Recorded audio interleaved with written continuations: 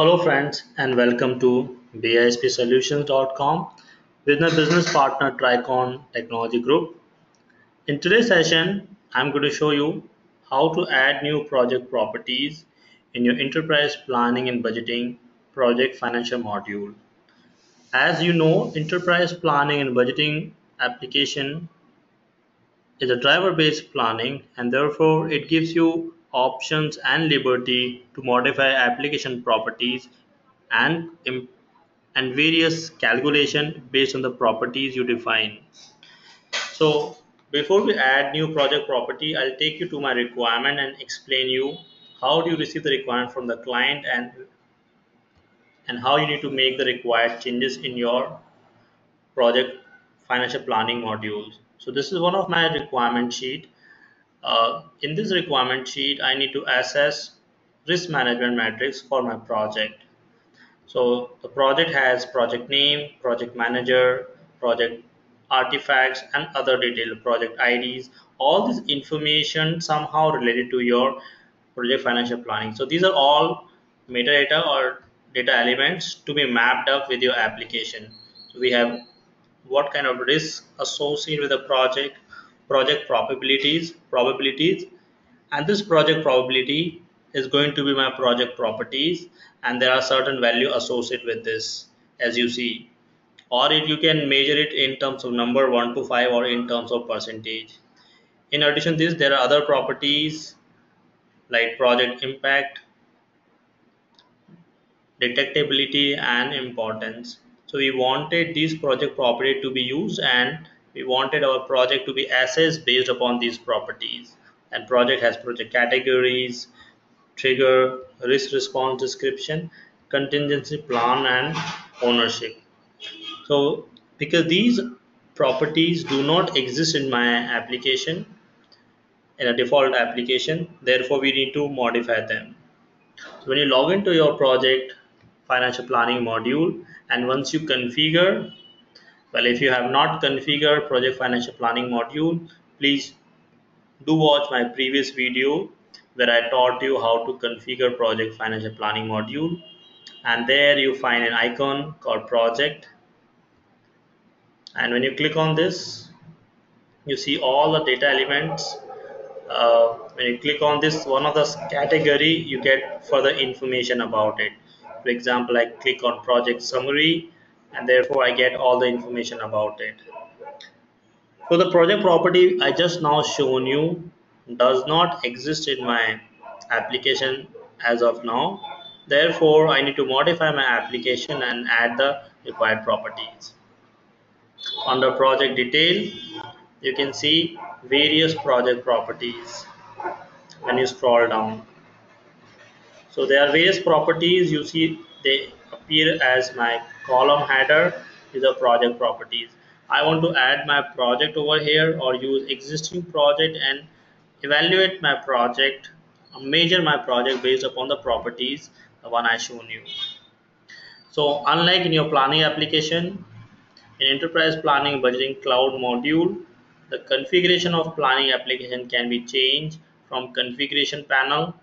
You connect to your application and open your configuration panel. From there you select your application project financial planning module, and then you pick up the configuration parameter as project properties. When I make modification in my project properties, what underlying dimensions are going to be impacted? So I open one more instance. Once I add new project property, there one the dimension called account which maintain project property would have this new value. So actually project property is considered to be measurable. You measure it, and therefore it is an account. It's not a text. So select your Q, project financial planning, select your dimension, and under this you have project properties. Project properties, assumptions. There are different properties and rates. So we can actually search the property which you want to add, it will be under form. So I'll show you where does it exactly exist once we create this. You can take the new project properties and search where it gets created. It is under project properties on data form. Under project assumption, properties on form, and these all are custom property. So when I add new property, it appear under this dimension. And finally, the data form which gets modified or get impacted, it's called project detail. There you can see newly created property appear. So let's get started. In order to add new properties, first capture a requirement. So from my data input sheet, which generally get from business, I know these are the four measurable property which I need to use. I'll take first property called probability. So probability is assessed in terms of number, or you can assess in terms of percentage. In this example, I'm assessing in terms of numbers. So we assume project property fall in between 1 to 5. If you need to add individual property, you can modify directly from here. Alternatively you can add them as job. So add, I will be more precise, project property, and you can give an alias called project property. And time balance properties and data storage property you set as per your requirement. I keep them as flow, so it will accumulate under one project category. If you have multiple project, you can accumulate probability of your project, or maybe you can take an average of the project probability of success. So under parent, it is going to roll it up. So as I modify my application structure or modify my metadata, we supposed to refresh our cube in order to get this new dimension member available into my application. So refresh your database. Refresh take place, maybe take 30-40 seconds. So I refresh database and wait for the refresh process to get completed.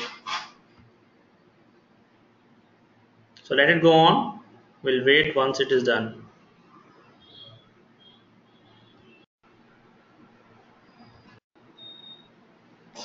Perfect. This is done.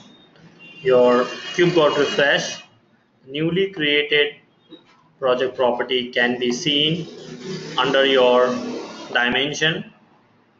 Probably need to refresh it. So go to home page and open it again. Another easy way of getting it refreshed.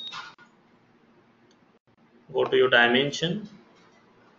There's a developer view, dimension, and under this dimension select project financial planning, account the dimension, and the member which we added just now available under as properties. Project assumption, project properties, properties on form, custom properties, and there you have newly created member called project probability. So at least you know behind the screen when you make some changes where your newly created member gets added. And once you modify or the member gets added, you can see the newly created member would be visible in your data form. So data form, you can go, this is going to impact your data form called project properties. So go to your home page again, go to your application, sorry, your data form, or you may directly go to your, if you know the data form name, just select data form name. Alternatively, you can go from your dashboard, project financial planning, project summary, and under project summary you have a project details, and there you can see to which project which property map to. There are 5 projects. What is the project probability associated with the individual project? You can check, or you can, if you look at the parent level, you can see the cumulative property across all the project within a given project, or an average. So what once you add new member, what underlying dimension gets modified and where it impact your dimension in the data form. We have seen this. So as per your new project requirement, as per your requirement, you can add more properties, and further you can evaluate or assess them project by different properties.